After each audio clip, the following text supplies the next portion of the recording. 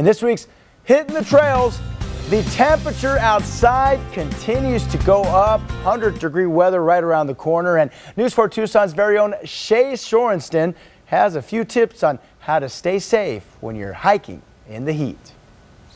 This weekend will be the hottest weekend of the year so far, and with that in mind, here are some summer safety hiking tips to keep you and your family safe.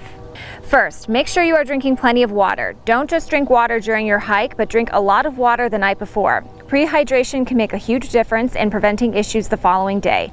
Also, abide by the half bottle rule. When you are hiking and half your water supply is gone, that is your sign that it is time to turn around. Also, know your limits. It's a good idea to hike at familiar spots or at spots you are physically comfortable with. Let friends or family know ahead of time where you are planning on hiking. It's also smart to bring a cell phone with you in case there is an emergency. Finally, let's not forget about our furry friends. Bring water for your pets, and if it's too hot for you, it's definitely too hot for them. That's Hittin the Trails for you. Shay Sorensen, News 4 Tucson.